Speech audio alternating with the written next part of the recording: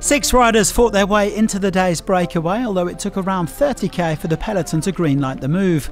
The on-form Fred Wright was joined by Samuele Battistella, Jesus Herrada, Omer Goldstein, Harry Sweeney and Jimmy Janssens.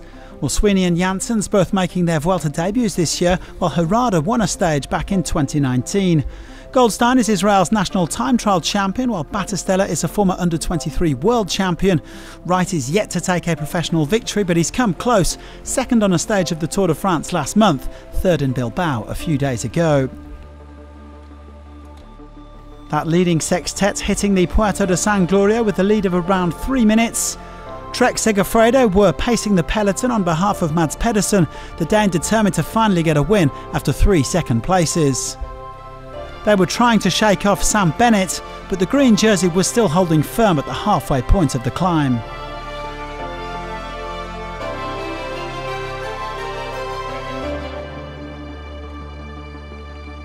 Eight kilometres from the summit, Goldstein was dropped, leaving 5 men up at the front. The other escapees looking to reach the top with a decent gap because it was going to be a high-speed run down into Sistiana. Shortly before the summit, Bennett was distanced, but he still had enough time to catch up again. Herrada was first over the summit, with the break still 2 minutes and 45 seconds clear. Game on then, although heading into the final 40 kilometres, Trek Segafredo decided to abandon the chase. The breakaway gaining a few precious seconds before Arkea Samsic and Bike Exchange took it up for Dan McClay and Caden Groves.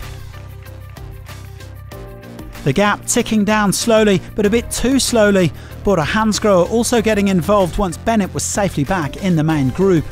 Well, this one was going down to the wire, but the peloton had left themselves with too much work to do. The break still had 45 seconds with 3k to go.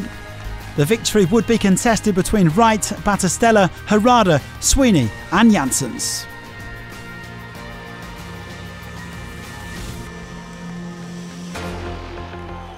Herrada, he just sits, he waits, but at the moment, Fred Wright, he's forced onto the front. Battistella takes a look around at the back. He wants to make sure that they still have time over the peloton, that he doesn't have to open up and lead things. This is the final turn in this race now.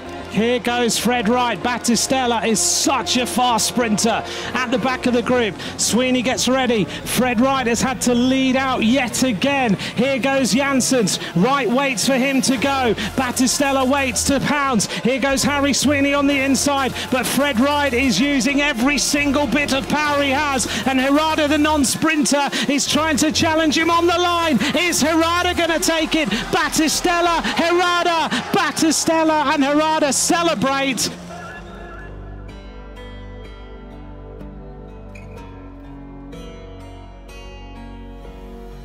Well, not too many people would have put their money on Jesus Herrada winning today's stage, especially from a sprint, even from that final group of 5. But the Spanish climber proved that nothing is ever set in stone in professional cycling. Herrada beating Battistella and Wright to take his second Vuelta victory after stage 6 in 2019.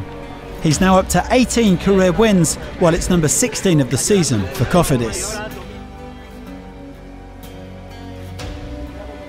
Herrada taking it ahead of Battistella, who was very close to his second professional victory. Wright is still waiting for his first after another near miss. Evenepoel stayed out of trouble as he became the first rider at this Vuelta to keep hold of the red jersey. No real danger in today's breakaway, with all of the riders over 20 minutes off the pace.